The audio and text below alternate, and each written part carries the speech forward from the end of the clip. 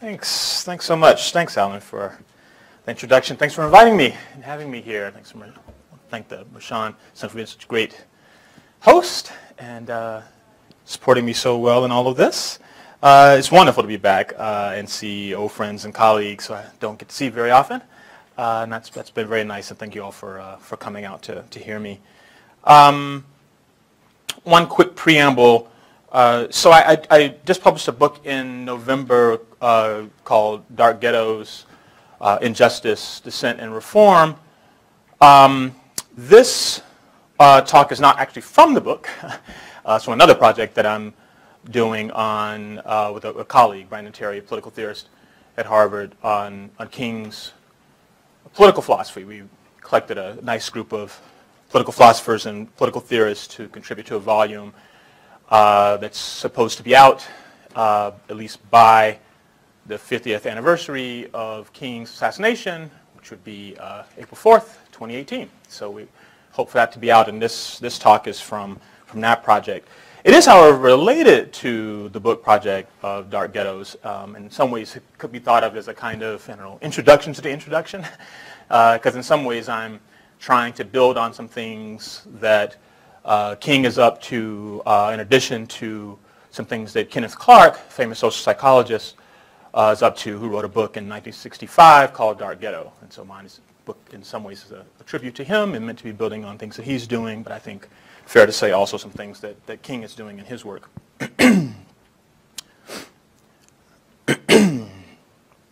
So according to Martin Luther King Jr., two developments marked the end of the first phase of the civil rights movement and the start of a new radical black freedom struggle.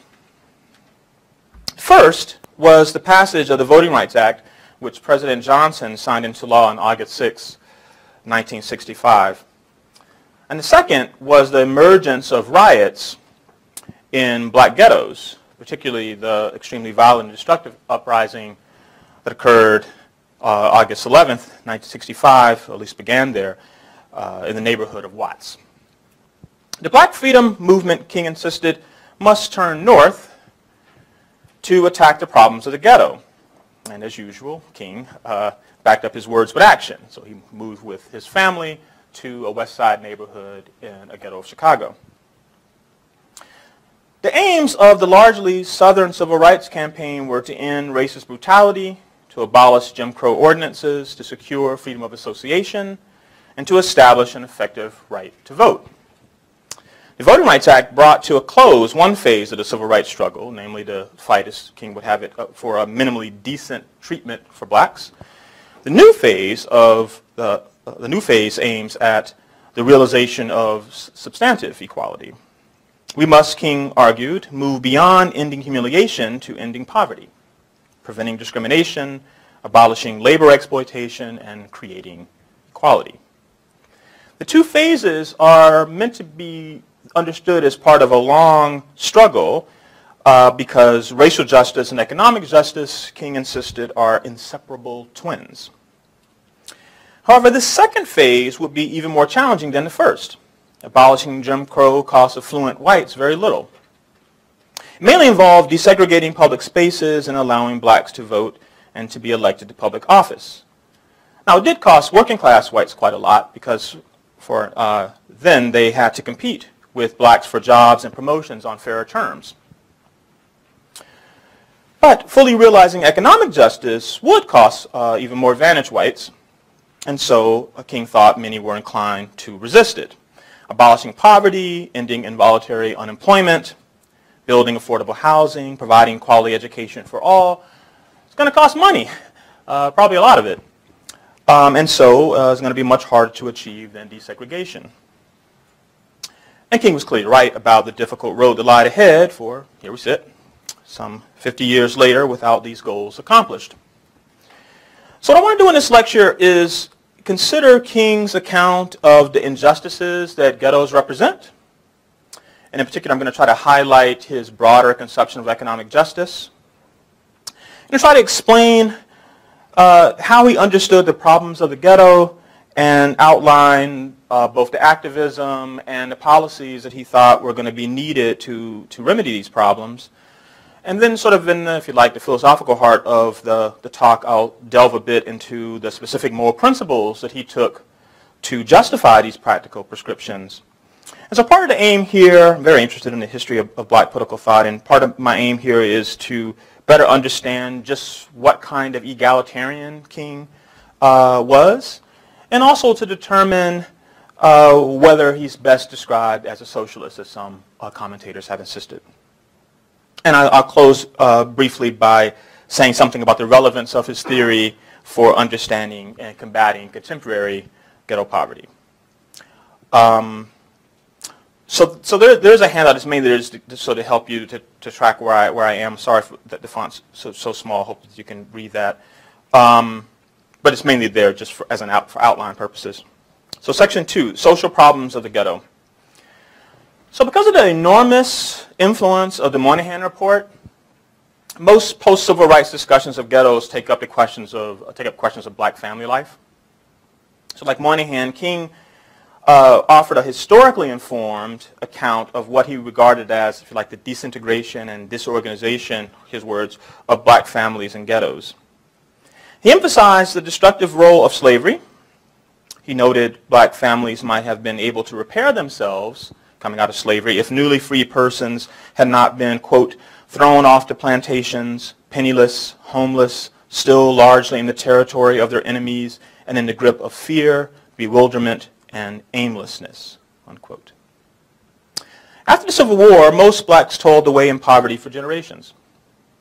Those who migrated north were contained in ghettos, which increased the challenge of adjusting to city life. Now, King conceded, whether rightly or wrongly I won't say, that women have dominated black families in ghettos because he thought that they have had more ready access to education and employment than black men. Black women's wages remained low, however, as they were largely restricted to domestic service. Lack of marketable skills and racial discrimination kept blacks, both men and women, out of higher paying jobs and kept some from gaining employment altogether. Demoralized, many black fathers suffered low self-esteem. Sometimes they undermined their children's ambitions. Sometimes they, in frustration, might strike out violently against their wives or children. Such families, he thought, were fragile and sometimes dysfunctional. But at the root of their difficulties is punishing poverty, lack of opportunity to develop marketable skills, and humiliating forms of economic exploitation. Crime, too, is a serious problem in ghetto neighborhoods. While police harass and brutalize ghetto denizens, they make little effort to protect black residents from crime, King thought. Street crime is de facto permitted in ghetto areas, provided it doesn't threaten to spill over into white neighborhoods. And law-abiding residents live in fear of it. Because both mothers and fathers are forced to work so much, and often at night and sometimes a great distance from home, children are left playing unsupervised in streets where they are exposed to crime and vulnerable to the influence of sometimes unsavory characters. Housing in ghettos is inadequate, unhealthy, overcrowded, and dilapidated. Yet rents are still high, even for these appalling accommodations, and housing discrimination restricts blacks' housing options. Real estate brokers and white residents will allow only a few token blacks, if any, to reside in white neighborhoods where housing is more plentiful and of higher quality. When blacks do overcome barriers to entry, whites flee these neighborhoods. Therefore, blacks, with only a few exceptions, are forced to live in deeply disadvantaged and segregated neighborhoods, that is, in ghettos. Now, King argued that ghetto social problems are rooted in economic disadvantage, in particular in unemployment, low wages, and restriction to menial labor. The resulting poverty and economic insecurity, he thought, undermines healthy family life and inhibits escape from decaying and dirty housing. Some of these economic disadvantages are caused by ongoing racial injustices. So here, what he has in mind are things like racial discrimination in employment, schools, housing. But some, he thought, were caused by past racial injustices, generations of bondage under chattel slavery and subjugation under Jim Crow. But there are also general economic disadvantages that harm people of all races, though blacks are hurt disproportionately. For instance, some unemployment and underemployment is due to automation and plant relocation. Automation increases productivity, but in the absence of government intervention, tends to create massive unemployment as employers seek lower labor costs to raise their profits. So only a full employment economy, perhaps with some public sector jobs if necessary, can offset the damage that's done to low-skilled workers through automation. So section 3, Ghetto Riots, Economic Injustice. Now for King, the Watts Riot and similar urban uprisings were not just a challenge to his philosophy of nonviolent resistance. He thought that riots signified economic injustice, that they serve as a kind of lens for understanding the problems of the ghetto. As he tells us, quote, "The explosion in Watts reminded us all that the northern ghettos are the prisons of forgotten men." So ghettos are combustible, where he says rage replaces reason, because their inhabitants have suffered many abuses over a long period, yet their voices of protest are often disregarded. The rioters would rather strike out, even in self-destructive ways, than continue to be ignored. In the Trumpet of Conscience, King identified 5 factors that explain ghetto riots. I'll mention them quickly. A white backlash that takes the form of resistance, racial equality, and hostility toward blacks that demand justice. Discrimination across several domains of social life. High unemployment, particularly high unemployment among black youth. Blacks' disproportionate conscription into an unjust war in Vietnam. And finally, inadequate public services in black neighborhoods. But it's pretty clear that he thought unfair obstacles to acquiring good-paying jobs, or really that's the most important factor, I think, from his point of view. As paths to economic mobility are closed off, cynicism inevitably sets in.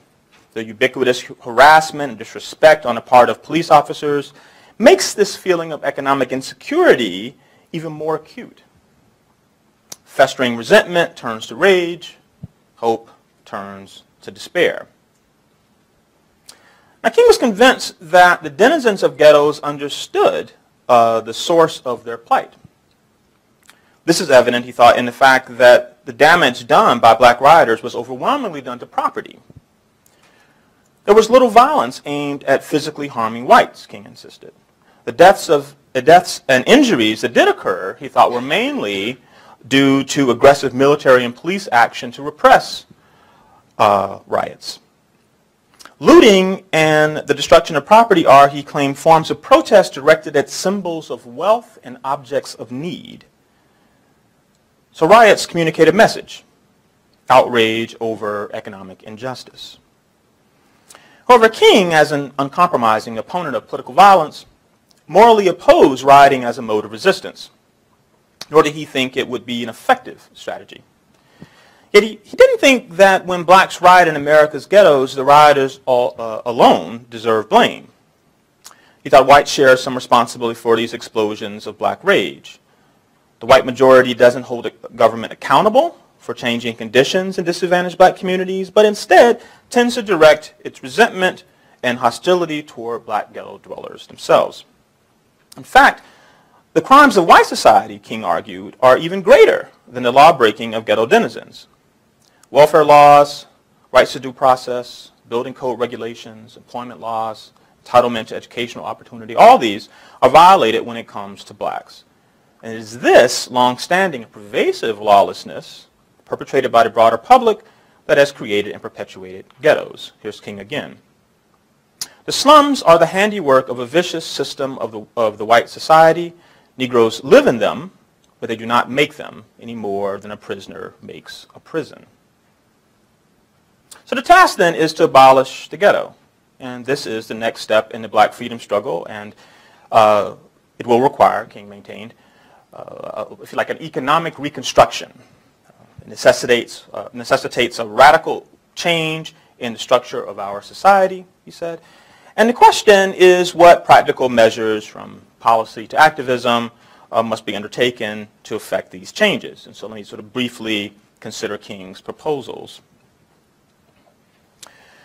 So ghettos are not going to disappear unless aggressive actions are taken to address racial inequality and discrimination. Effective anti-discrimination measures are needed to deal with ongoing racial injustices. King also suggested that compensatory measures were required to, as he would put it, atone for past injustices and to remove inherited obstacles to equal opportunity. Blacks can't compete on fair terms in a market society unless these handicaps are repaired or in some way offset.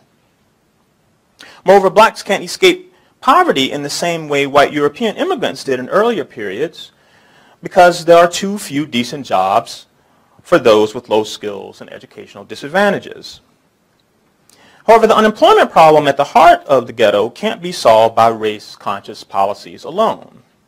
What's needed is a full employment economy that makes a place for those with few skills and little education, but without exploiting these vulnerable workers and without relegating them to only menial jobs.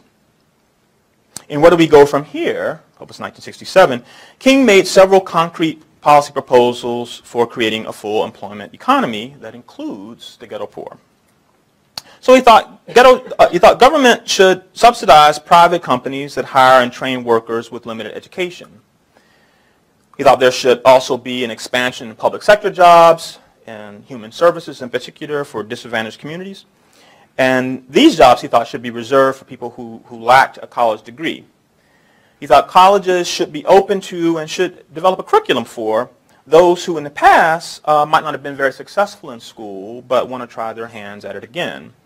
And there has to be sort of special employment opportunities for the hardcore jobless. That is, these are people who, say, dropped out of the labor market altogether and have subsequently lost some of the necessary work habits to make them employable. King lamented the lack of a minimum wage that guarantees a decent standard of living, where I think decent here it means something like material well-being consistent with dignity. I'll return to that in a second. So he argued for a guaranteed annual wage and adequate hourly minimum wage. So here I think what King has in mind is that the minimum wage should be set so a full-time worker at that wage would have yearly earnings above an appropriate poverty line. He also insisted that all those who are willing to work should be guaranteed employment, even in the public sector, if necessary.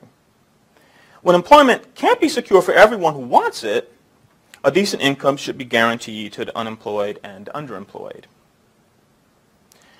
Now, in some of his later labor speeches and writings, some of these are now collected in a volume called All Labor Has Dignity, which is a great collection.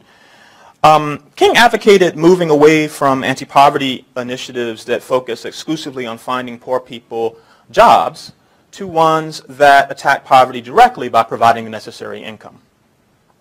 He asserted that just as each citizen has a constitutional right to vote, each should be constitutionally entitled to adequate housing, a quality education, and the income necessary to secure basic necessities.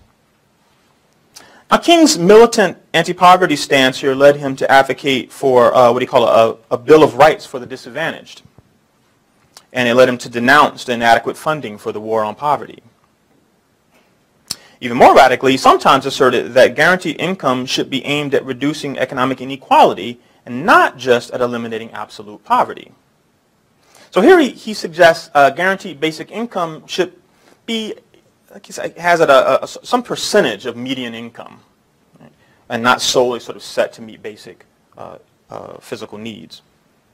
The guaranteed income must, as he says, automatically increase as the total social income grows. Otherwise, those who receive it would suffer a relative decline over time. Now, this kind of position, it seems to me, suggests that King was concerned about more than just securing the basic necessities for all, but with everyone's relative standing, right, in society. So in other words, this is a proposal that rests on a moral objection to inequality. To reduce racial discrimination in employment, King called not only for marches and demonstrations, but also for organized and sustained economic boycotts of businesses that serve black customers but don't promote blacks, say, in significant numbers. Sometimes called this Operation Breadbasket. It's a form of nonviolent direct action that he thought could work in ghetto communities to effect a more just distribution of jobs and to increase black employment. Now, King didn't think Operation Breadbasket is a kind of extortion, right? He thought, given that the injustice that blacks face, it's a permissible form of political dissent. Here I quote him again: "Basic to the philosophy of nonviolence is a refusal to cooperate with evil. There's nothing quite so effective as a refusal to cooperate economically with the forces and institutions which perpetuate evil in our communities," unquote. Now, he thought this same method could be used to improve housing conditions in ghettos. Black residents could establish tenant unions or organize rent strikes to pressure landlords to make repairs and to offer fair rents. And in this way, the methods forged to fight segregation in the South could be deployed to fight economic subjugation in the northern ghettos. Now, unlike many black power advocates who were generally skeptical of the mostly white labor movement, King himself called for a civil rights labor alliance. The problems of labor are also black problems because the vast majority of blacks are ordinary workers. Even as early as Stride Toward Freedom, published in 1958, King realized, quote, "The poor white was exploited just as much as the Negro." The black freedom struggle and the labor movement have, he claimed, essentially the same concerns. Blacks must therefore join the labor movement and attempt to influence its demands. And together with workers of other races, blacks can create just economic conditions in America and perhaps elsewhere. Now, of course, for this to be a fruitful alliance, the labor movement had to change in some ways. It did have to steadfastly oppose racial discrimination in employment and in unions, union membership. It had to welcome blacks into the skilled trades, making training available to everybody who sought promotion to higher skilled positions rather than just, say, reserving the most desirable roles for whites. And the movement had to fight for all workers and not just for those who happen to belong to their unions or to labor organizations.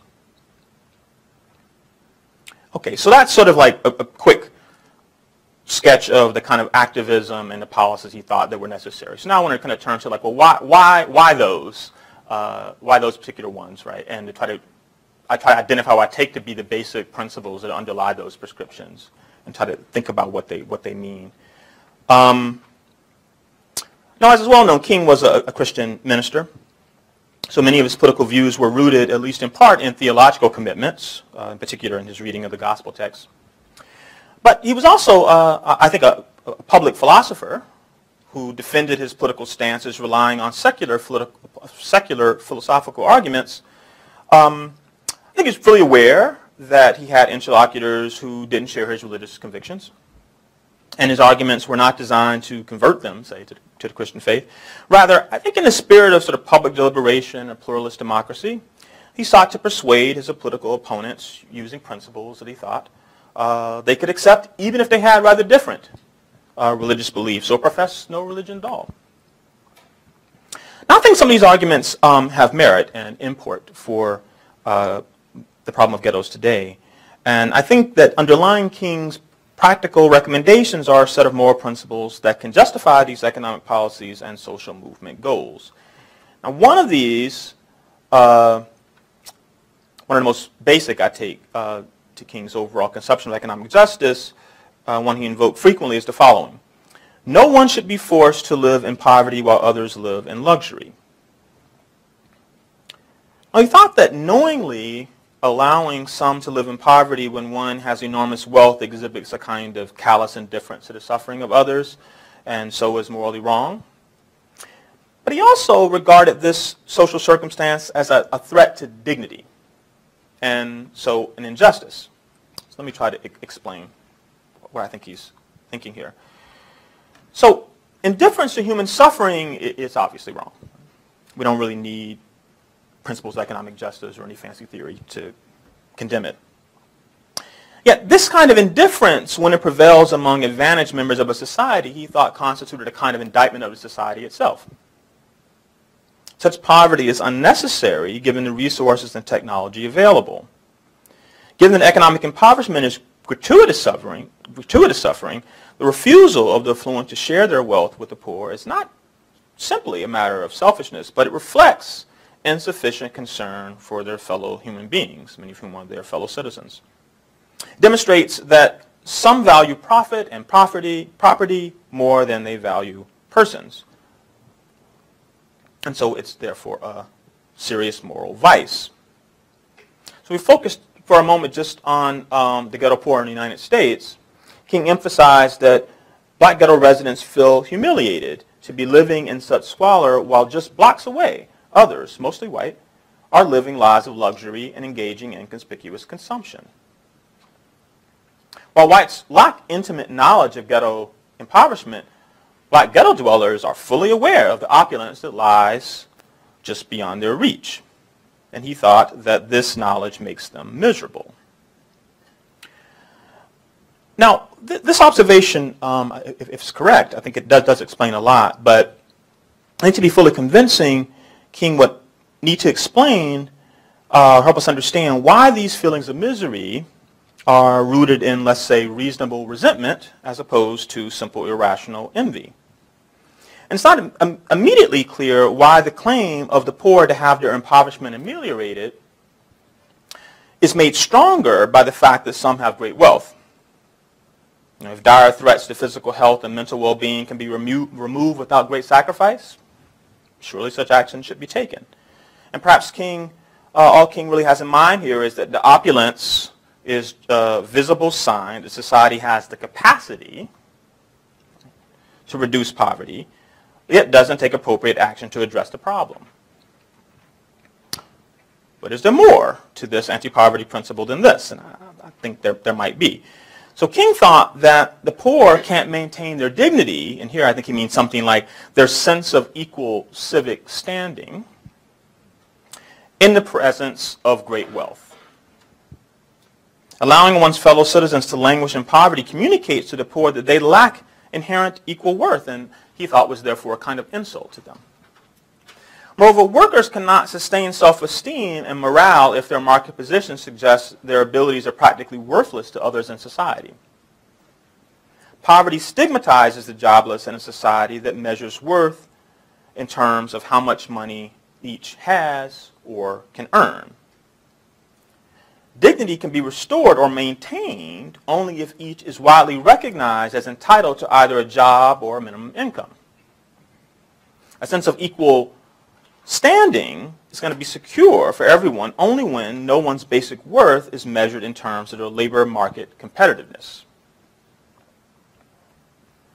Widely recognized right to basic income, he thought, would establish these conditions. For what it does is it publicly conveys that everyone is entitled to live a decent life, even if the market won't reward their efforts with a living wage. We'll talk more about that later if you like. A second principle King relied on is this. Individuals should be equipped with adequate material means so they can take full advantage of their formal freedoms. While mere formal liberties provide some protection from these threats to dignity, they are of limited value, he thought, to those who possess them if these people are poor. The same holds true for formal opportunities. Even with discriminatory barriers removed, one can't move to, say, an integrated neighborhood without the money for rent or mortgage payments. Real freedom and opportunity, he thought, has to be accompanied by sufficient means to take advantage of them. Here's King again. Negroes must not only have the right to go into any establishment open to the public, but they must also be absorbed into our economic system in such a manner that they can afford to exercise that right. Now, this principle rests on a distinction that King would make between abstract right and a concrete right. So mere legal recognition of equal citizenship, even when that happens to be adequately enforced, is, he felt, not sufficient for social justice. For it doesn't, at least not taken by itself, enable everyone to enjoy the privileges of equal citizenship. So abstract rights, though codified in law, say, still allow second-class citizenship. Now, this all strikes me as basically correct. I think King perhaps could have made somewhat more of the fact that the value of the rights some possess is substantially greater because they have considerably more resources than others, which enables them to exercise these rights more effectively, and it allows them to exercise them across a range of social domains. Just to emphasize that kind of inequity, I think a kind of, I don't know, kind of civic unfairness. I think would be able to, he would then be able to connect it to equality, to connect equality, as I said, that's a kind of democratic value, with liberty and opportunity in a way I think he would like to. King comes closer to explicitly egalitarian concerns when discussing employment compensation. Here, unfortunately, the principle is somewhat vague. It's something like this: the fruits of labor should be shared equitably with labor and capital on equal footing. So it's somewhat difficult to discern the precise parameters of this principle or to determine exactly what it might mean in practice. We would need, at a minimum, some kind of a counter-normative source of property rights, and we need some idea what the relative weight of such rights are. And I don't think King, so far as I know, really provides that. So without that, I think we don't quite have a fully usable standard for deciding what constitutes a fair wage or a fair profit margin. We do know, relying on King's first two principles, that full-time workers should not be paid poverty-level wages. As he says, labor needs a wage labor bill which puts a firm floor under wage scales. But that, of course, is compatible with capital taking the lion's share of the benefits of economic cooperation. So it doesn't really help us understand what the call for equity here comes to. Indeed, as I discussed just a bit earlier, King thought everyone was entitled to basic necessities whether or not they were employed or owned capital. Recall that King emphasized the importance of building and strengthening labor organizations. So one might conclude that fair employment compensation is a matter of union representatives of whatever it is, union representatives and management agree to when labor's right to organize is concrete, use his terms, rather than merely abstract. Perhaps the economic exploitation of workers is simply a matter of taking advantage of their weak bargaining position and blocking their attempts to strengthen it. Yet King makes it clear that the power of labor organizations is needed because the owners of capital do not operate from goodwill or from reciprocity, but solely from the motive of private economic gain. And he laments this single-minded focus on accruing profit. Increasing the bargaining power of unions, then, I think, is merely a concession to this political reality. It's like an effective means to acquire equitable compensation for workers, given that capitalists are inclined to withhold it. So I think he must have thought that there was some independent standard for workplace distributive justice, but it's not clear to me just what that standard is. We might gain some insight into King's overall conception of distributive justice by considering a final principle, though. It goes something like this: productivity gains should benefit all, not just the owners of capital. Now, as things now stand, capitalist social organization, given how it has to spur technological innovation, creates unemployment and underemployment. Joblessness, though is often interpreted as laziness or perhaps a lack of ability, when in fact he thought is simply a byproduct of our economic system and our increasing reliance on machines and production.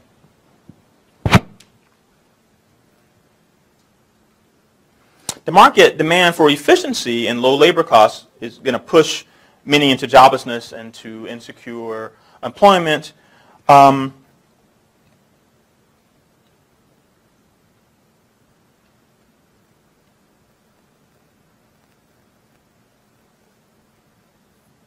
And therefore into poverty. The purchasing power of the average worker has not kept pace with gains in productivity.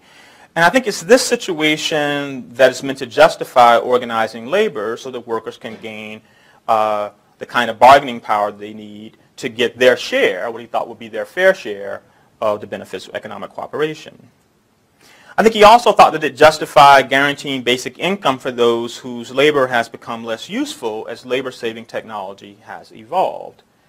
And it's also meant to justify creating public sector jobs when private sector employment is insufficient to meet the demands for opportunities to make a positive, useful contribution to one's society.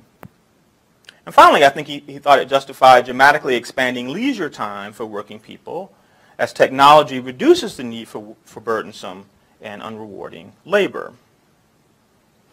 King argued that while technology is the product of human labor, imagination, intelligence, ingenuity, and so should be something everybody can be proud of, within the capitalist economy, it can also be a tyrannical and frightening force in the lives of everyday working people. And so he thought it needed to be subordinated to democratic will and used to promote human welfare and not utilized solely for profit or war. Just something quickly about how he thought about communism and capitalism in order to kind of situate what I want to say about how his relationship to socialism before I close. So, like much to the disappointment of his sort of revolutionary black nationalist critics, King never, as far as I can see, advocated the overthrow of liberal capitalist regimes. Nevertheless, I would regard him, I should say, as a kind of radical when it comes to economic justice. To achieve economic justice, King thought there had to be what he called a revolution of values, and this revolution must ultimately transcend the values of both capitalism, or classical liberalism, might be the way to put it, and communism, or Marxism. As he says, quote, "The good and just society is neither the thesis of capitalism nor the antithesis of communism, but a socially conscious democracy which reconciles the truths of individualism and collectivism." King's pretty consistent throughout his writings, from his earliest things to his late things, about how he thought about communism. For instance, he regarded Marxists as moral relativists. Thought that communism denies that there are universal and absolute moral principles. King didn't accept this kind of moral relativism, but instead thought of things like justice and peace as fundamental, transhistorical values of the highest importance. Communists also advocated revolutionary violence, or at least tended to hold that political violence is sometimes necessary and permissible. King rejected the idea that good ends can justify violence or deceit as means. So he would sometimes say means represent the ideal in the making and the end in progress. Communists also opposed liberalism. They deny the value of individual liberty, treating individuals as mere instruments to revolutionary change. Communism values the state and the ideal of a classist society above the individual and above personal autonomy. Though communists believe the state will eventually become obsolete in the socialist utopia, in the meantime, individuals are regarded as mere means to abolish capitalism, with no claim to any liberties that might interfere with the success of this revolutionary project, or that might slow the progress toward a classless society. Regarding totalitarianism as an acceptable political expedient in revolutionary times, communists don't recognize basic political liberties as human rights. King maintained with other liberal thinkers that individuals have inherent and inalienable rights, including a claim to participate in collective self-governance as equals. Freedom, here understood as a capacity for rational deliberation and choice, is the very thing he thought that gave us dignity. Communists don't appreciate the moral significance of this fact about us. Echoing a principle familiar from Immanuel Kant, King insisted, and here I quote, "To deprive man of freedom is to relegate him to the status of a thing, rather than elevate him to the status of a person. Man must never be treated as a means to the end of the state, but always as an end within himself." Nonetheless, King praised Marx for being a champion of the poor, the exploited, and the dispossessed. He believed the communist movement, whatever its theoretical pronouncements might happen to be, is actually rooted in an abiding concern for social justice and is itself a protest against that injustice. Communism opposes racism and seeks to realize a classless society. Despite the fundamental flaws in communism, King was adamantly opposed to suppressing it through war. We have to defeat communism, he thought, by ending the injustices it is a response to and is nourished by. Indeed, King insisted there is truth in its collectivist spirit.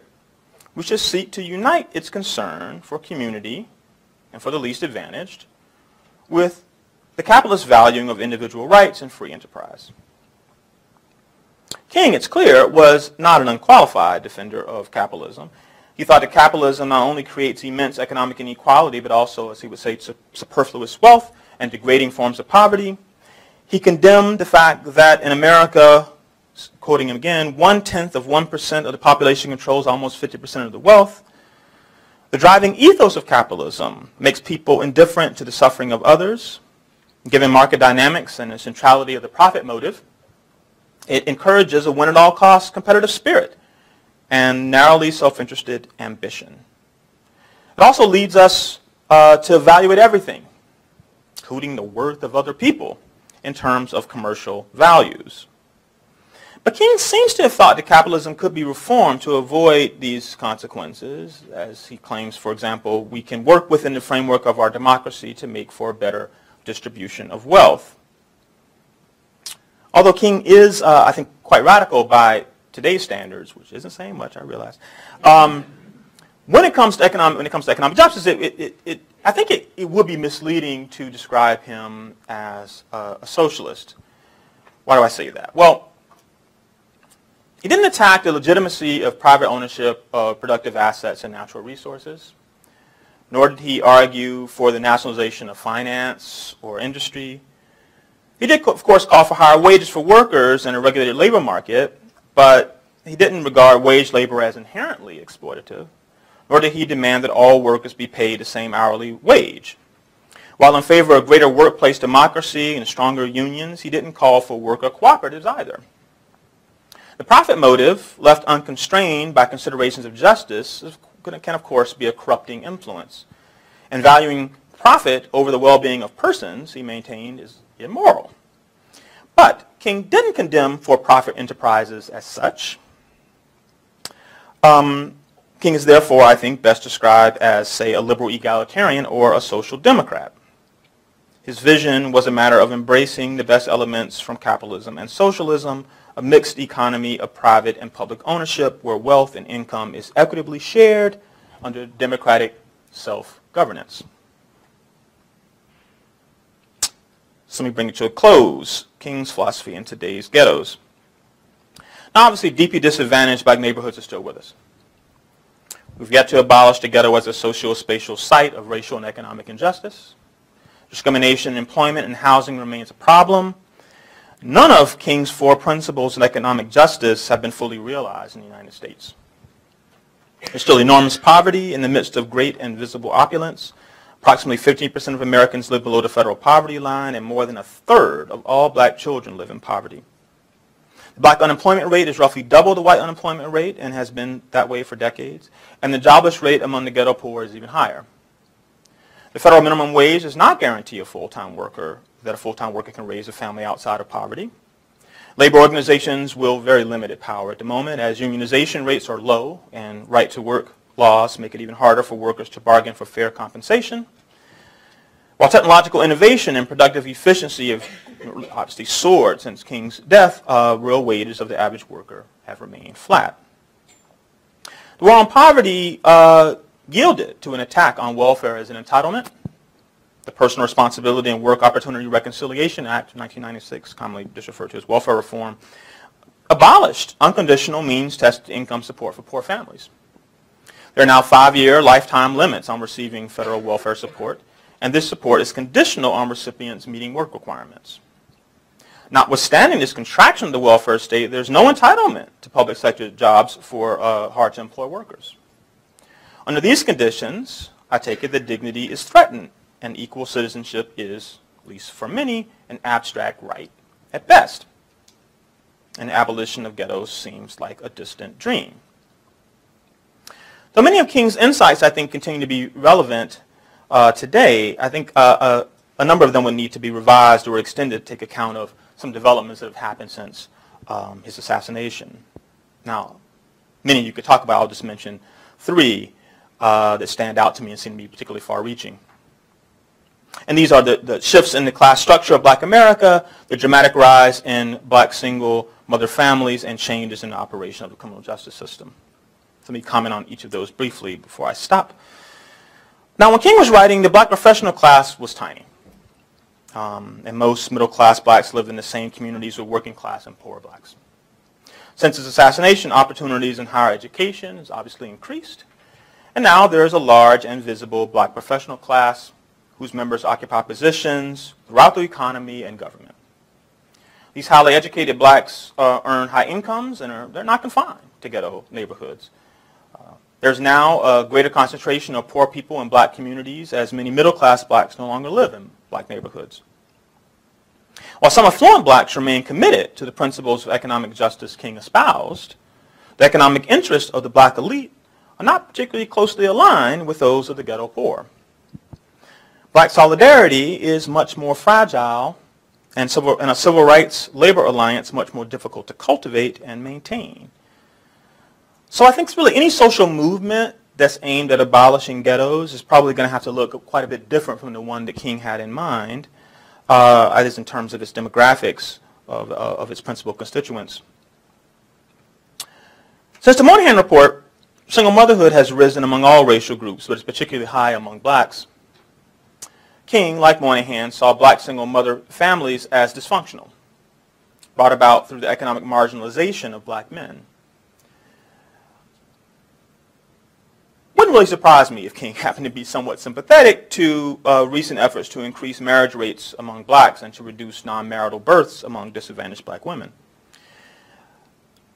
To be frank, he didn't quite address questions of gender inequality with any real sophistication, and he largely viewed the situation of black women and children through a patriarchal lens.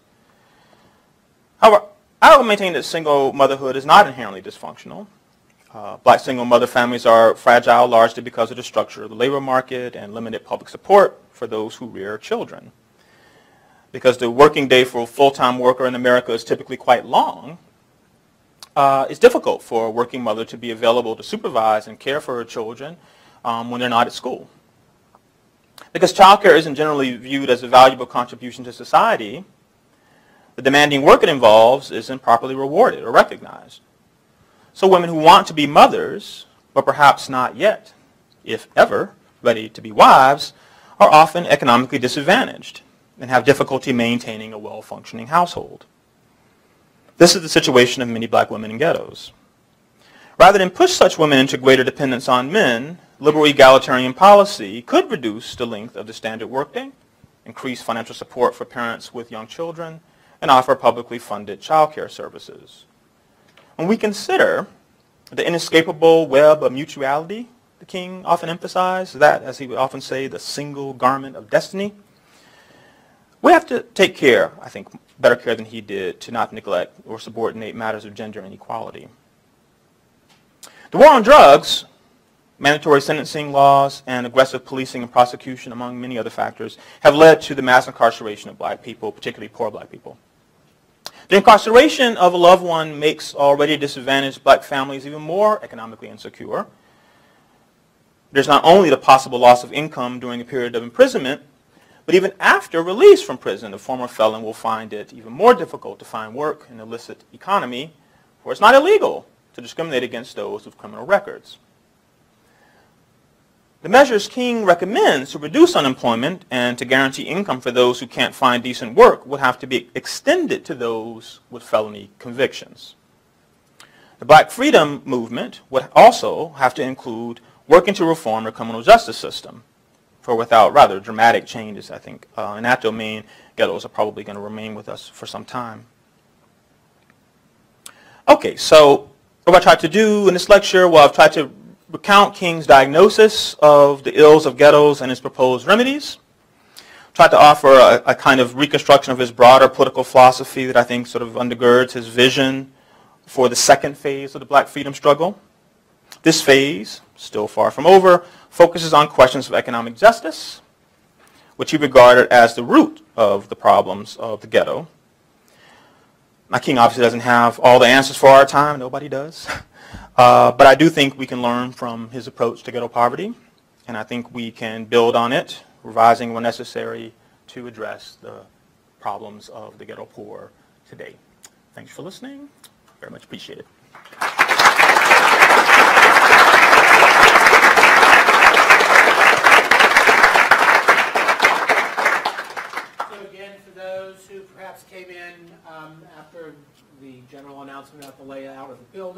We're going to keep going through Q&A. If you need the restroom, it's catty corner.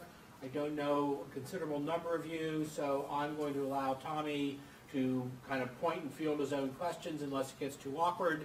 So without further ado, let's turn to Q&A, and we'll go from Thought you were going to handle this for me. Okay, good. Sure. Hi. Yes, sure. So fairly early on, you talked about the kind of misery that might be experienced in the face of great economic inequality, and it made me wonder whether or not, in the economic context, King ever made an argument similar to the one he made in the context of legal segregation in his letter from Birmingham jail, where he talks about, I was trying to find my notes on this, character distortion, basically, the way in which the legal segregation both sort of can make both the people who are favored under that system think better of themselves than maybe they should, and people who are not favored in that system think worse of themselves than maybe they should. And so there's this kind of argument about character distortion in that legal segregation case. I was wondering if he ever explicitly made the same kind of argument with respect to economic inequality, and that could also be distorting to the soul and human personality. I'm not sure. I mean, I think that there's clearly a parallel argument he's trying to make that has to do with, I mean, in the case of Jim Crow, you have explicit laws that communicate kind of insult and contempt, and that part of the problem with Jim Crow laws is they communicate that some people have a lesser moral status than others. Their interests are just less important, their lives are less important than others. And apart from all the other things that go along with Jim Crow, the violence, the discrimination, so on, communicating that message is an insult to those who are supposed to be your fellow citizens. And it's part of what makes the regime illegitimate. So I think there's something analogous going on in the case of poverty, right? Though you don't have necessarily, I mean, depends on how you want to think about it. You could maybe, if you abstract enough, you could think of our laws that structure the labor market, the tax scheme, welfare, those laws as in some sense doing the same thing in terms of communicating that some people's interests, those who can't find a place in the current labor market that will reward their labor enough to benefit by the poverty, communicating that those people really are not, their interests are not as important as others. Their interests are of less value. And so to that extent, I guess it would be analogous. And it could have the same effect of being so corrupting, internalized in a certain way. I think maybe in some way that's kind of what he has in mind, the idea that about why people feel humiliated because they feel like living amongst people who are supposed to be their equals, who clearly, by the fact that they allow them to live in this way, disregard them as of lesser worth. So it may be analogous in that way, and maybe the threat to self-respect, to character, by having that message communicated as you walk around your city is the same. Yes. Hi. I just think that we could get the different kings out of his life than the one that you want us to have. For instance, I sort of prefer the portrait of king in say Cornel West's book, the radical king, and then according to him, the king could be read as a democratic socialist, perhaps going in the direction of even more radical direction than the word that the phrase democratic socialism could contain. And there are a couple of short paragraphs King wrote also about his thoughts about where capitalism was heading. And even though King never was a Marxist and he explicitly rejected that Marx's materialist philosophy, he nonetheless accepted that maybe the history was kind of tending toward the direction that the Marx thought that history was going, because he thought that maybe capitalism has seen its best days, and capitalism trying desperate tactics, war and repression, all kinds of things, trying to hold on to and its ideal glory days, but King thought that may be fading. And I just thought that the way things are going in the United States right now, maybe we need a more radical king than the one that you presented. Yeah, I thought mine was pretty radical. Okay, yeah, I agree. I mean, so there are a number of people, Cornel West, Michael Eric Dyson, various people who tried to make an argument. Mostly what they point to, they do point to the comment you mentioned about the thought of capitalism Yeah, they're like these little nuggets, if you like, but they're not really developed. And Michael, in Michael Eric Dyson's book on King, which I think quite good. I guess he's written two on King. One of them is called I May Not Get There With You. He has a long chapter on this, and he admits that like there isn't really in the published material or in the public speeches any real basis for these claims. It's like most of it's rooted in reported conversations he's had with confidants. Yeah, but not in. So what we're trying to do in this, I mentioned at the beginning, doing this book on King's political philosophy, is take his published writings. I mean, he wrote 4 books. There's a lot of stuff there. A lot of published speeches. Take that material as a basis for trying to understand his broader political philosophy, recognizing that there are things in the letters and the archives and so on that might upset it in some ways. So I'm open to the possibility that maybe that one will find, one digs down and knows more to say in this direction. But he's pretty consistent from his very early things to his late things about the things he said about capitalism. He pretty much says the same thing about it. So so I don't feel entitled to make that stronger claim. Of course, we're not limited to just what he says. So we can always say something, endorse something more radical if we think that's required. I'm going to try to move back and forth. Their hands don't move. Are you going to keep it? I can barely keep track of it. But so I'm going to take your question. Sorry, I was getting lost in thought and forget the cue.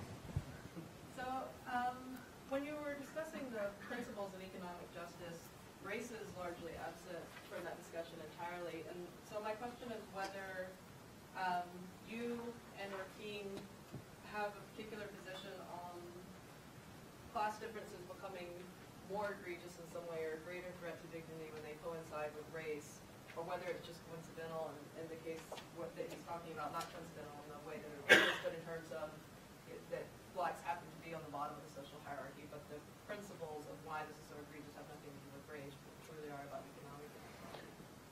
I certainly would never say such a thing, but I don't think King thinks that either. So I think that he thinks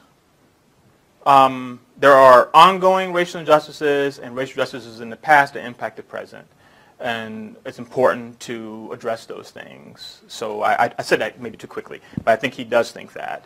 I think he also thinks that the labor market, the labor movement of his time was highly discriminatory. And so there's no way you could have the kind of civil rights labor coalition he was calling for without pretty big changes in the way that many of these labor organizations operated. So I think race is meant to be a part of the story. I was trying to focus on one piece of it, which is his thought that the black freedom struggle's long fight against racism and racial discrimination and exclusion, you got to join that with a struggle for economic justice and trying to fill out what that part looks like. But I didn't mean to suggest that somehow like we solved all that part, now just this part, but that any movement forward on that front, on the front of racial justice, is also going to have to involve a movement on the front of economic justice as well. So sorry if didn't mean to say something so misleading. Justin, and then. Justin, you. Yeah. So I was interested in these principles of economic justice, and in particular in the first principle, and the way that you were thinking about sort of how to understand how the presence of the others living in luxury is sort of working in this idea. And the way that I understood you was something like this. The thought was, look, it's not just that sort of there's excess capacity, it's that there's something about the presence of others living in luxury which signals that those who are living in poverty lack equal worth.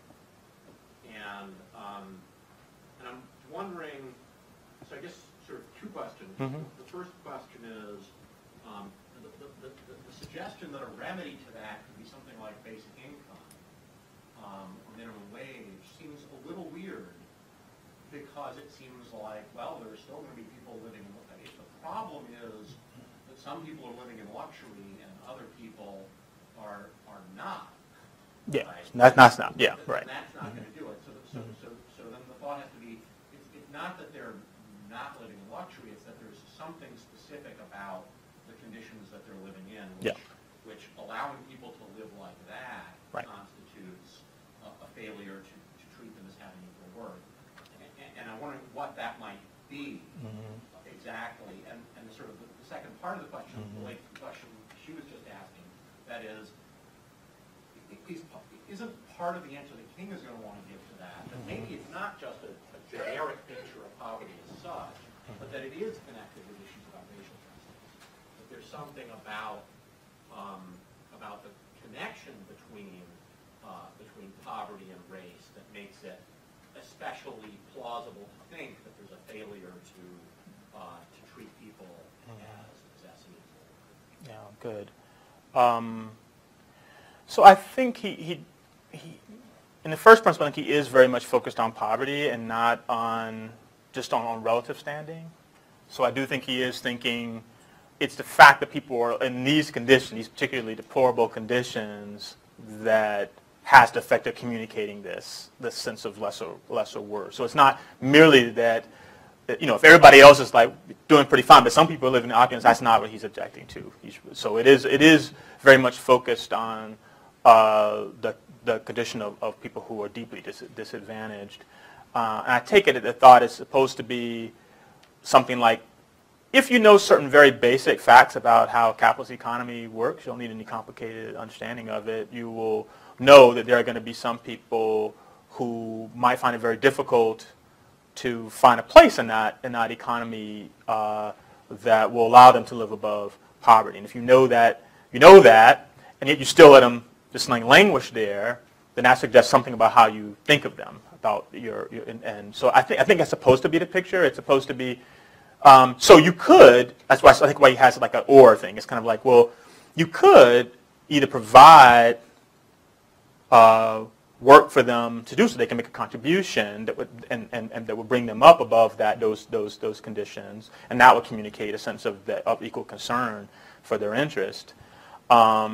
Or failing that, you could just give them the income, because that way you could say, well, look, the fact that you're in this, that we know that you're in this position is not because of some fault of yours. It's not like, well, you had all the opportunities in the world, and but because of the way we've decided to structure our economy, you're finding yourself in a situation. So we give basic income to communicate, yes, we still value you just as anyone else. It just so happens that some people's skills and abilities are more socially valuable, or more socially valued by the market. So I think he thought it was like those two, doing either of those would be sufficient to communicate a sense of equal standing to everyone. I think that's the way the picture's supposed to go. I don't think he thought you needed the racial dimension of it to make that out, though clearly you could add it, and partly because I think he wanted to emphasize that the fact that there are many white people who are poor, and he thought that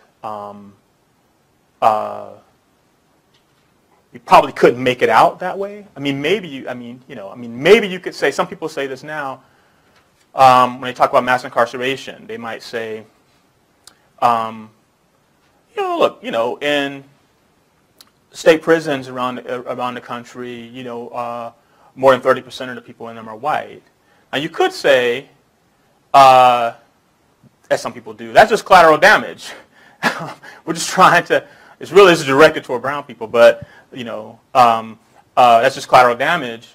I'm inclined to say that's probably more to it than that, and I think that's I would say the analogous thing in this case, that you wouldn't want to say that all the many poor whites, that they're just left there because it's contempt toward blacks, and it just turns out that they just, as a side effect of that they're left there too. I think that's not very plausible.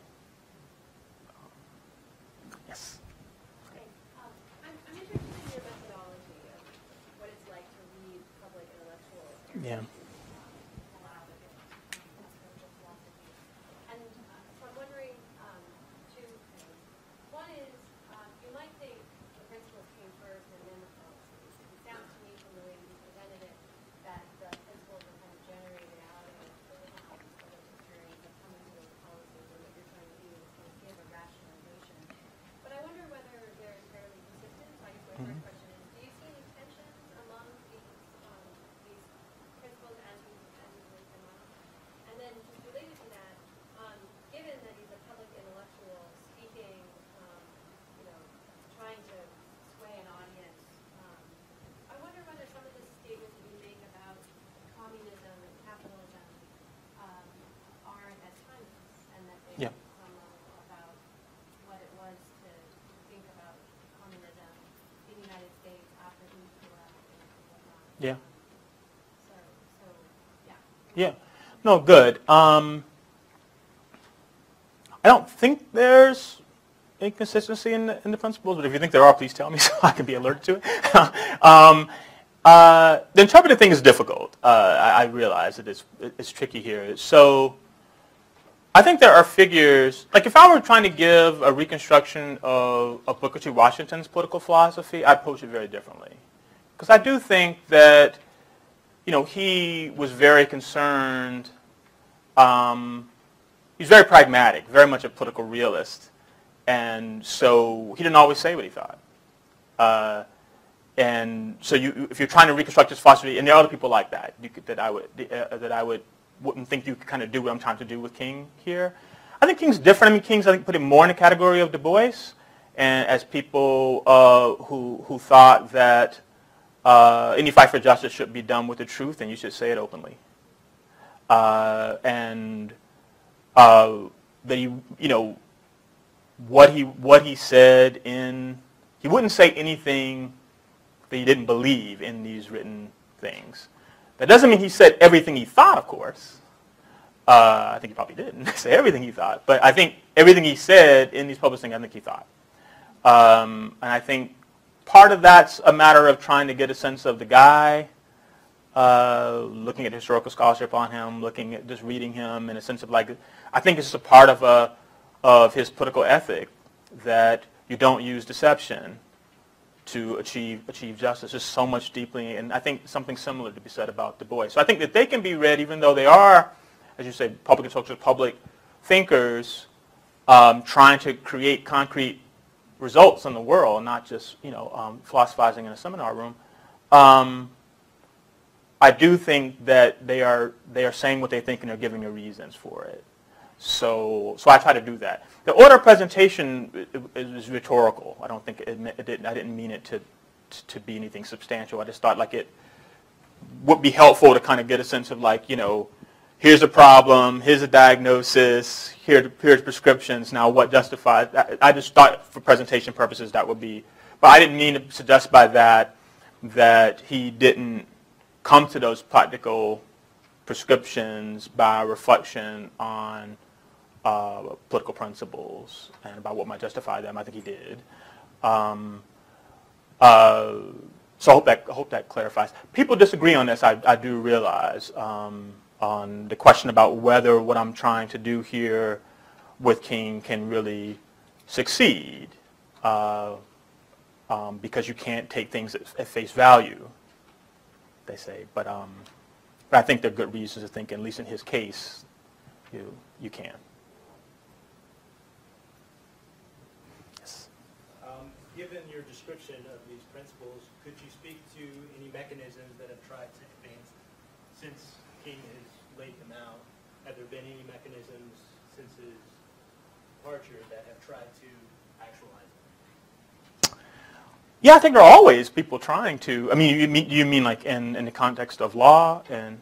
Sure. Yeah. A chosen context.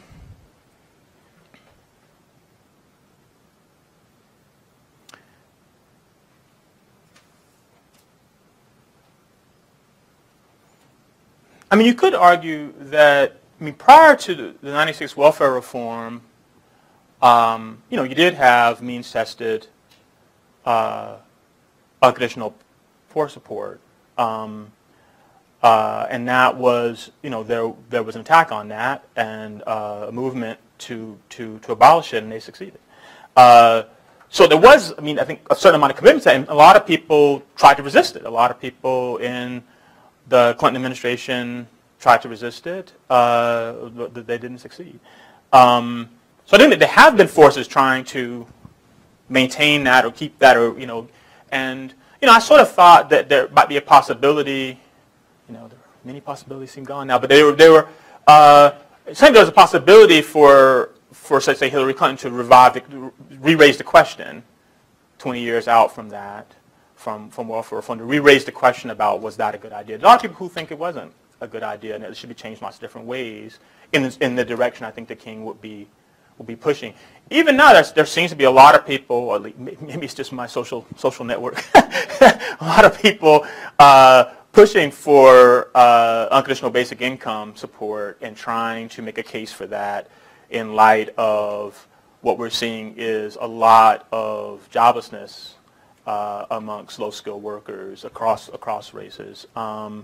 And people are trying to make the case for that. And there are people, not all of those people are on the left. I think some of those people are conservative who find some sympathy for that point of view. And so I think there's a question about whether you want to continue with the thought, which a lot of people I think find intuitive, which is if you have people who are economically disadvantaged and need income, you make sure their access to that is always mediated by work. Usually in the private sphere.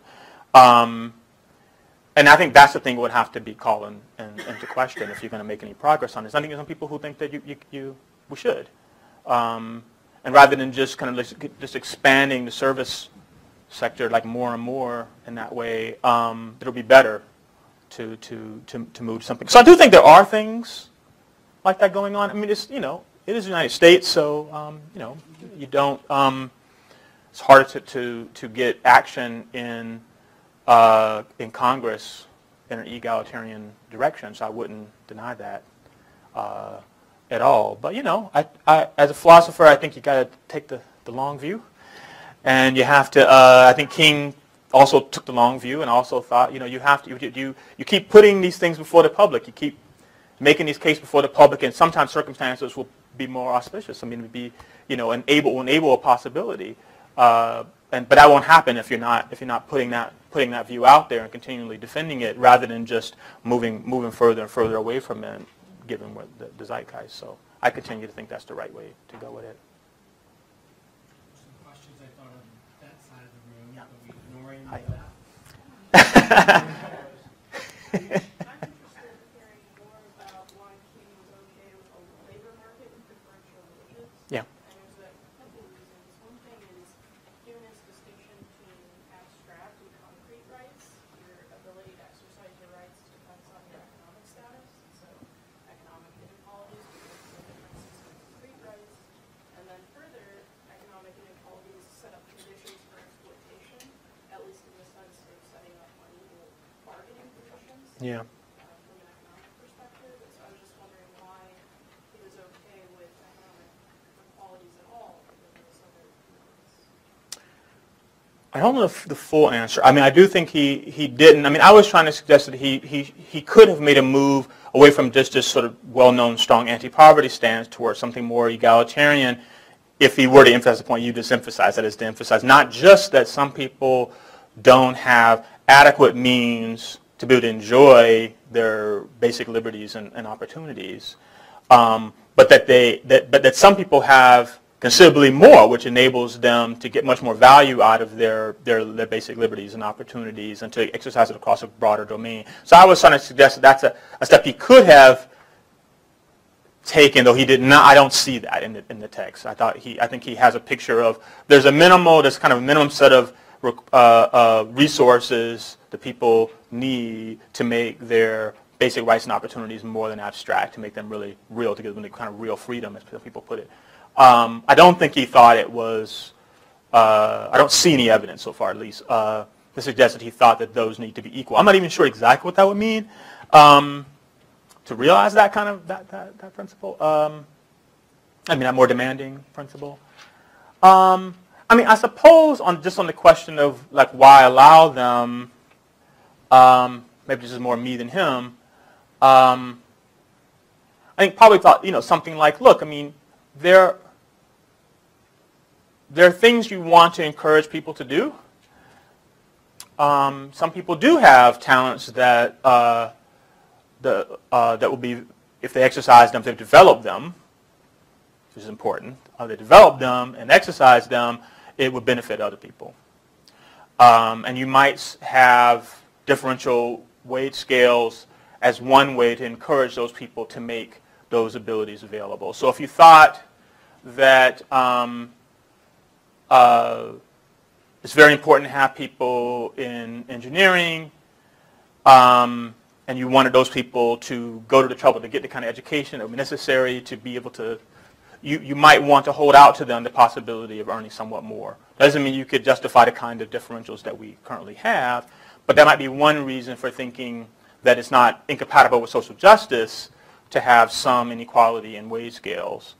I think he thought that, it seems like he thought that, you do want strong labor unions, so the power of workers who may themselves not have the kinds of skills that the market highly values, they could join together with others in order to increase their power to extract better compensation if they were sufficiently empowered to do so. And he definitely clearly thinks that is an important thing for them to do, and it should be allowed to do that. I think I try to indicate some limits there too. I don't know exactly what he would say about what would constitute fair wage or compensation, how we would know what that was exactly. But it does seem like he thought there was such a thing, but without committing him to the stronger claim. I mean, if you thought everybody should be paid the same, then you don't really need to go through that, right? I mean, of worrying about labor unions and their power and so on. So I think that's vague, but I think that's roughly the character position that he has.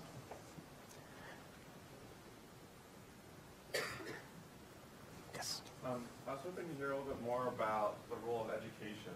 We talk about Jim Crow laws, and education was a mechanism to take on the social injustice. How about a similar kind of context to economic opportunities? I don't know his views, actually, about that, so I can't speak to it directly. I mean, he certainly pretty consistently is critical of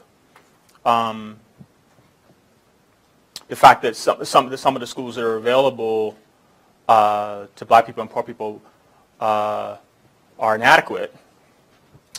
And that seemed to be the principal focus you see, is the sense that like we're just not really investing in the education of everyone. But I don't discern a kind of a developed view around, if you like, educational justice. But to be honest, I haven't read him looking just for that. And maybe if I did, I would see more there than I have so far.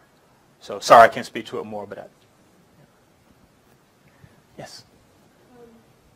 Did King address historical deficit in economic equity in the American economy that arose from black Americans being property and not having access to the products of their labor? And how does that fit into conversations between capitalism and socialism? Mm-hmm. I don't know if it's a direct link to the question of capitalism versus socialism, but he certainly addressed the idea that the racial and economic justices of the past need to be offset or otherwise, corrected, and as he sometimes says, atoned for. He even says that as early as Why We Can't Wait. That there are some compensatory justice claims that he thought that were valid, and he also thought, and I think Johnson, later, I think basically articulated the same position of the necessity of offsetting historically inherited handicaps. Otherwise, in a market economy, you're going to have some people who are very disadvantaged because of intergenerational wealth transfers and how that works. So he clearly thought you would need to, in one way or another, offset those disadvantages created by past injustices, whether that's in the form of straightforward compensatory justice or more forward-looking kind of attempts to create a fair opportunity structure. That is sort of making it the case that some people, how to put it, eliminating the situation where people who are born to great wealth have like tremendously more better life prospects than others. That was clearly a thing he was very concerned about, both backward-looking and forward-looking, if you like. And that's a part of the picture. I have a question, but I don't want to ask it until others are done asking questions. So to return to, I think, Justin's query. So I'm trying to figure out what the picture of dignity is here, and why, for instance, my dignity should be imperiled by the fact that others enjoy a life of luxury. And I guess connected to it, I'm thinking of in your remarks about the kind of 1996 reforms and how other groups have reacted to these sets of reforms. So essentially, it seems to me, in a nutshell, the calling card of those reforms was the deification of personal responsibility. So I got to believe that King on dignity and King on personal responsibility is something that he spent some time on. And I just wondered if you'd say a few words about that and how, as it were, your sense of responsibility and dignity could have been impugned by circumstances, whether it's luxury or trauma or what have you. I think he uses, in the volume that I'm editing, one of the contributors, Jerry Darby, sort of identifies there. He doesn't always use dignity to mean exactly the same thing. So I was picking out one piece of it. Sometimes he uses the word dignity to mean something like some people might call self-respect, and that's slightly different. So in the case I was thinking of cases where it's a matter of one's sense of equal standing with others that's being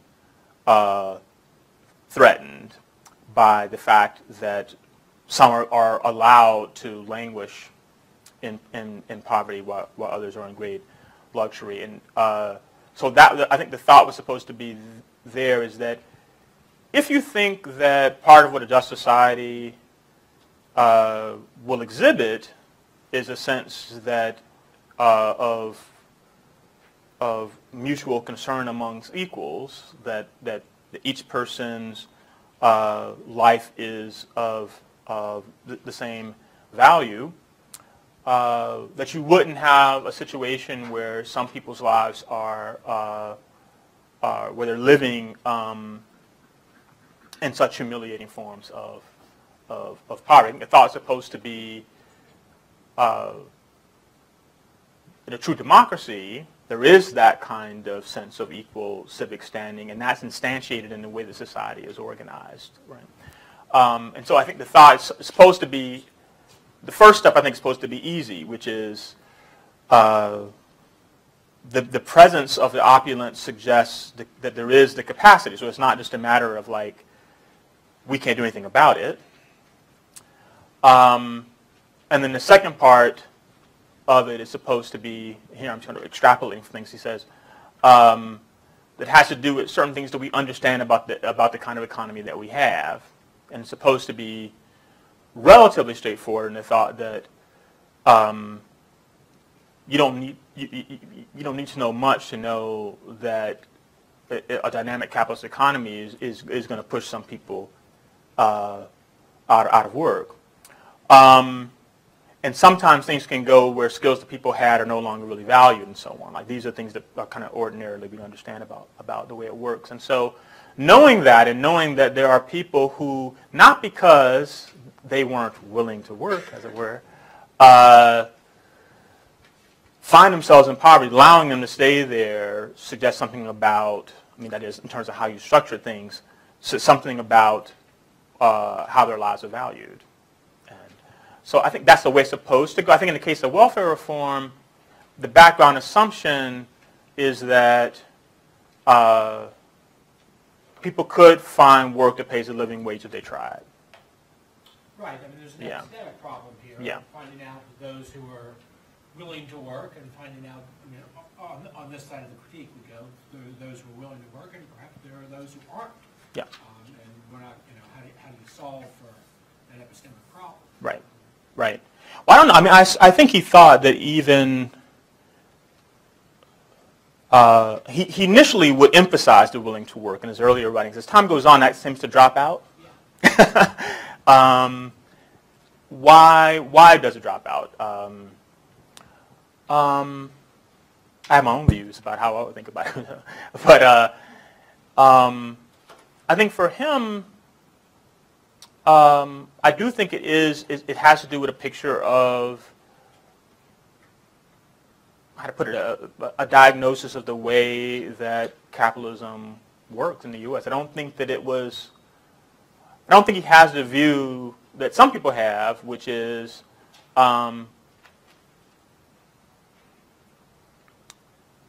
like Philippe von Paris or the other people who thinks like the fact that someone is not willing to work does not mean that they're not entitled to support above the poverty line.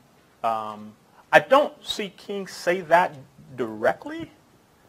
I believe this to be true, but I think that. But I think I don't see him say that directly. What I see him say instead is, look, there are people who are willing to work, but they can't find work that's not menial and stigmatizing, insecure, and so on. It's going to bring them up to a living wage, and that is why they do it, which is weaker claim than that stronger thing. I think that's how he thinks of it. So maybe it does sort of turn on a contentious view about the American economy and about what kinds of jobs are available. I think it does. For him, that is, turn on that. I don't know if when you want to stop, I'll let you tell me when. We'll go a few more minutes. I say 2 more half questions, 3 more questions now. We'll see. That's all right. You have Next year will be 50 years since the assassination of King. In these past 50 years, we've seen a homogenization, I call it, of his principles and practices.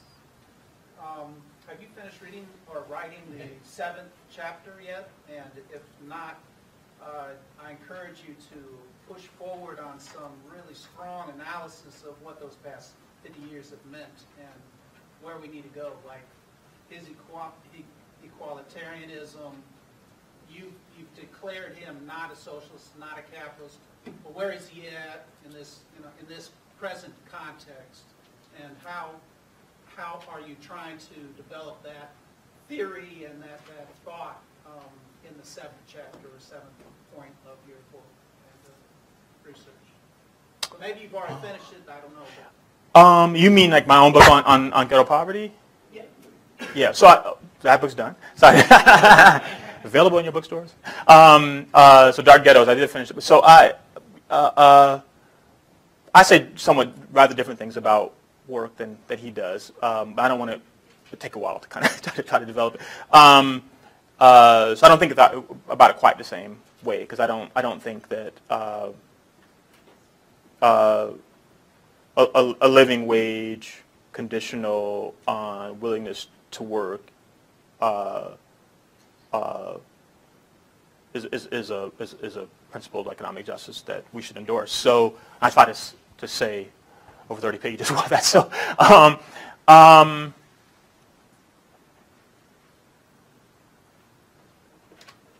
to find a useful way to kind of go at your question, because there's many things you could say about ways of developing his thought. I tried to suggest some of the ways that one would want to develop it, and much that one would have to say about how to think about families. I try to say something about that in the book as well, and about the kind of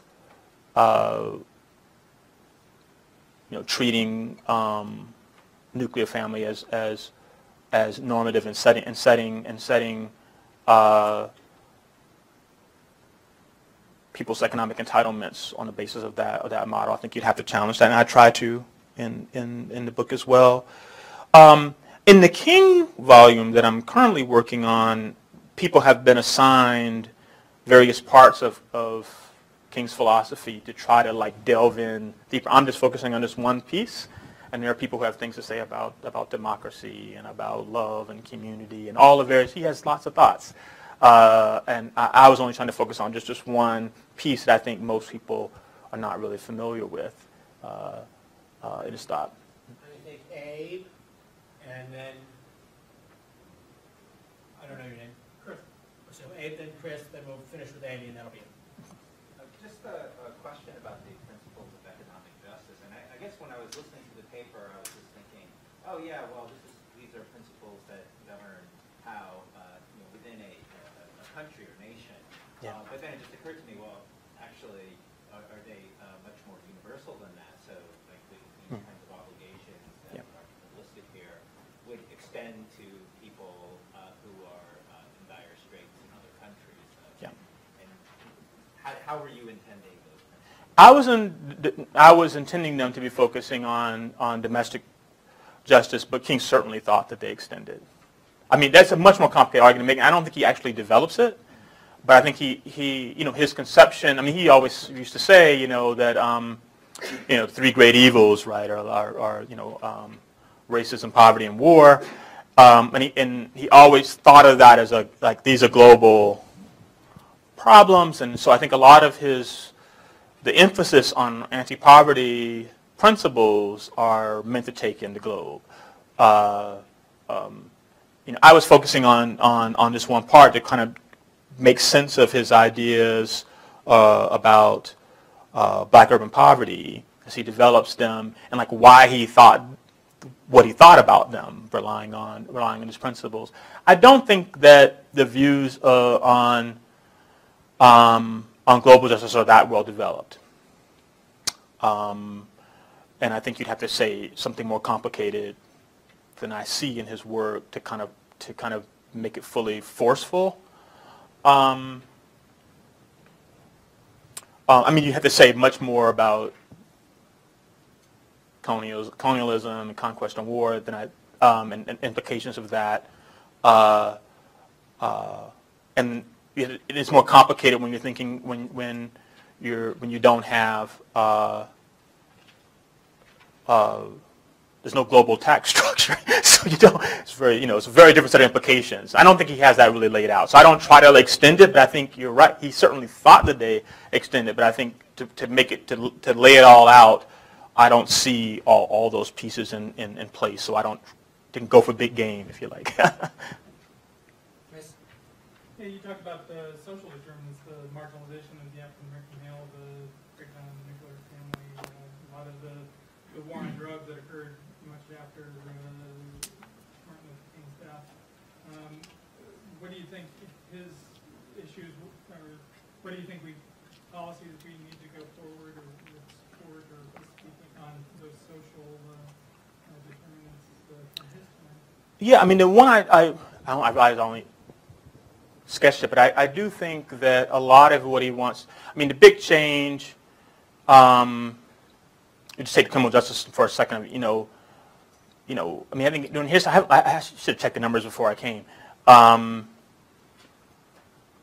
My sense is that from his time to now, we're talking about like a tenfold increase of people in prison. But even setting that aside, you also have just the large number of people who might not be in prison but have been and have felony convictions. We're talking about big, big numbers. I don't think you can make a lot of progress on questions of black urban poverty if you don't have some policies directed toward the people who are former felons. So I think, so I was trying to suggest that you could extend some of the things that he wants to say about work there, about what it would mean to incorporate those persons, integrate them back into the economy, but in a way that they're not only in the most exploitative and stigmatizing jobs, right? That they have opportunities for advancement. I think they'd have to do that, and that will require, obviously, a lot of policy interventions to make that happen. How much of that you could do? You do some of it through public sector work, you do some of it through subsidies to private firms to hire people and so on. You could do some of it, and I think it's slightly more complicated what to do about whether to make people's felony convictions public knowledge. That's a controversial thing that some people think we should stop doing. So doesn't have anything to say about that. And so, but those are the kinds of things I think one would have to do to go forward. That's just one example, but I think you could extend. You could extend some of the things he wants to say about. Like, I don't think the picture he has of what to do about poor families, you can't extend it as is, because he still has a. It's hard. I mean, people. He basically agreed with Moynihan. I mean, I realize that's considered heresy, but I think he basically agrees with him that the marginalization of black families and the fact that there are a lot of single mother families has to do with the economic marginalization of black men. And so finding ways of integrating them into the economy would shore up the family. Myself, like I say, I don't think there's anything wrong with a single parent family, so I don't think there's anything to be exactly shored up in that way, and so you'd have to say something very different than what he says, and you kind of just extend it just the way he has it. But those are the directions I think you have to go in if you wanted to kind of implement these thoughts. Last question. I think what you said clarifies my question, but maybe you could connect the dots. So here's an example about 5.2. Individuals should be equipped with adequate determinants so that they can take full advantage of their formal freedom. So imagine that I get ill in a disease that takes a tremendous amount of, so I take economic justice to be like the distribution of resources. And say I get ill with something that takes a tremendous amount of resources to keep me alive. But because we've had advances in medical technologies, it's capable to keep me alive, but it would be at a very great extent. Mm-hmm. I wonder whether 5.2 in King's thought would necessitate my being supported by society, or if there's something else than just the individual should be equipped with this that is lying behind this idea. Right. That's a good question. I don't know the answer to it. It's hard to know what to do. I mean, there could be many cases of whether illness or disability, other kinds of things that might make it the case that the person can't exercise all the freedoms, take advantage of all the opportunities that others have. Perhaps he would, I'm extrapolating again, think that those cases don't fall under the economic justice questions that the economic justice concerns that he has. Maybe thinks they have to be dealt with differently. But I'm not certain. He doesn't address it directly as far as I know about what to do with, I mean, I take it the issue is something like there might be people, in order for them to really exercise all the same liberties, to take advantage of all the opportunities that others have, you'd have to throw enormous resources at it.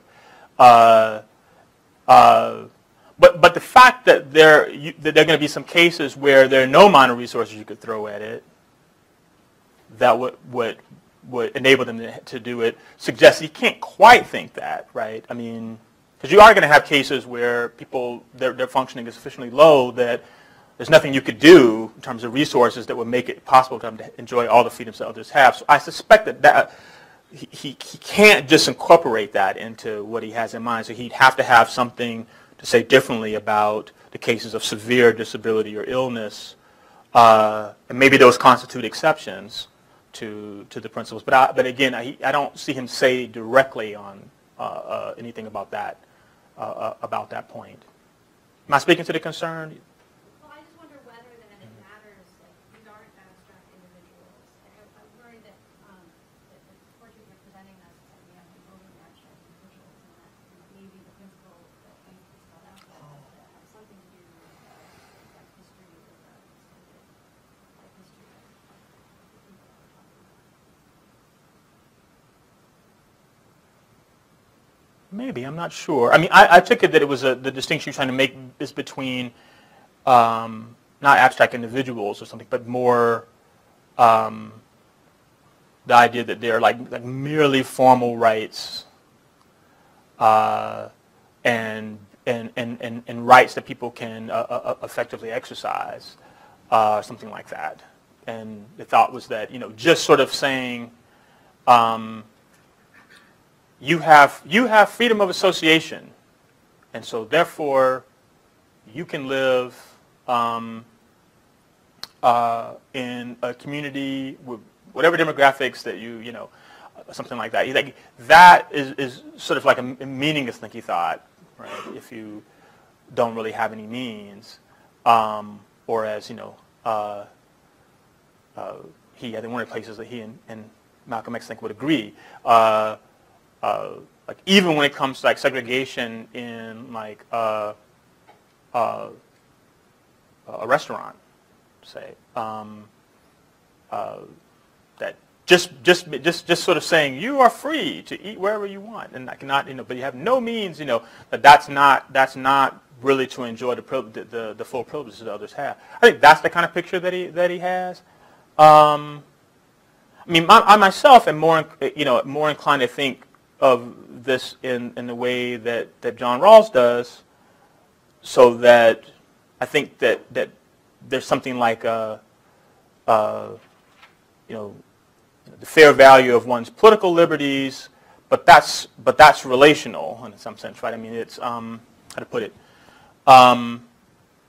We have certain political liberties that have to do with freedom of assembly. You can run for office, you can vote, you can do these various things, and I think there is something to be said for people do need adequate means and leisure to be able to fully exercise those liberties, and that's a requirement of having equal standing.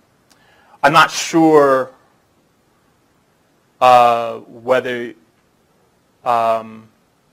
you could extend that rather strict and demanding principle to all opportunities that are available to people, but that's a more contentious thing, and certainly beyond anything that King actually addresses. Let's thank Tommie. There's a reception. You can join us.